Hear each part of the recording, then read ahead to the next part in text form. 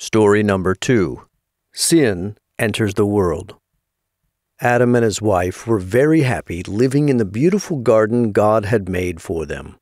Neither of them wore clothes, but this did not cause them to feel any shame, because there was no sin in the world. They often walked in the garden and talked with God. But there was a crafty snake in the garden. He asked the woman, "Did God really tell you not to eat the fruit from any of the trees in the garden?"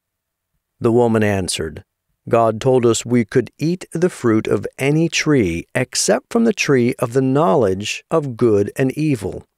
God told us, if you eat that fruit, or even touch it, you will die."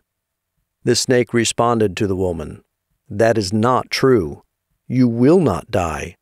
God just knows that as soon as you eat it, you will be like God and will understand good and evil, like He does." The woman saw that the fruit was beautiful and looked delicious. She also wanted to be wise, so she picked some of the fruit and ate it.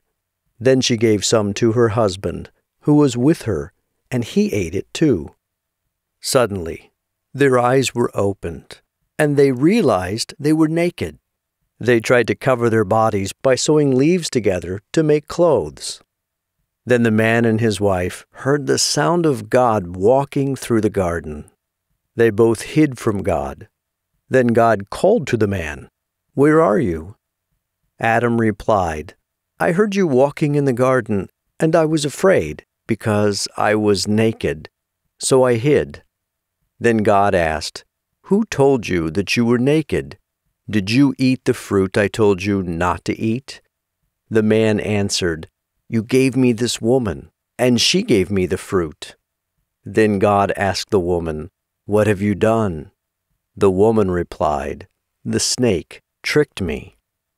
God said to the snake, "You are cursed. You will slide on your belly and eat dirt. You and the woman will hate each other, and your children and her children will hate each other too. The woman's descendant will crush your head, and you will wound his heel." God then said to the woman, "I will make childbirth very painful for you. You will desire your husband, and he will rule over you." God said to the man, "You listened to your wife and disobeyed me. Now the ground is cursed, and you will need to work hard to grow food. Then you will die, and your body will return to dirt." The man named his wife Eve, which means life-giver, because she would become the mother of all people. And God clothed Adam and Eve with animal skins. Then God said, "Now that the human beings have become like us by knowing good and evil, they must not be allowed to eat the fruit of the tree of life and live forever." So God sent Adam and Eve away from the beautiful garden.